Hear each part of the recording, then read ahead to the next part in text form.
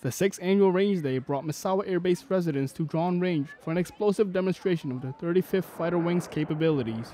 So Range Day is our chance to show off to the community and to a lot of the family members of the members in this base the kind of things that we do here. So we have 2 sets of jets that come out to kind of show what we do tactically, as well as having security forces, medical, aircrew flight equipment.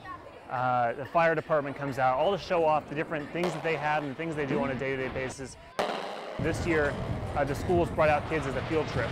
So they get to come and play on the fire truck, they get to play with some of the stuff the security forces uses, they get to actually push the button and blow up the charges that explosive ordnance disposal comes out.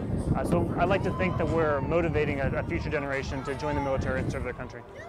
Petty Officer Brian Mai, Misawa Air Base, Japan.